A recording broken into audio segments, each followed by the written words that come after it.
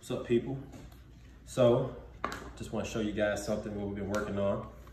We actually got some hats that are about to release tonight at midnight, and it's going to be our own truckerman hat. This is what a regular truckerman style hat does. Trucker hat looks like.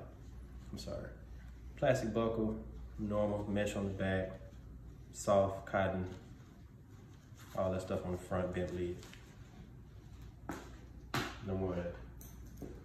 These are our truckerman hats. Got 2 panels in the front, 3D stitching, half panels on the side, woven label on the side, of course, so you know who it belonged to. And my most favorite feature about this hat is it's no longer a plastic little piece like the one I just threw over there. It's an actual buckle, so it's more comfortable and easier to take off and put on.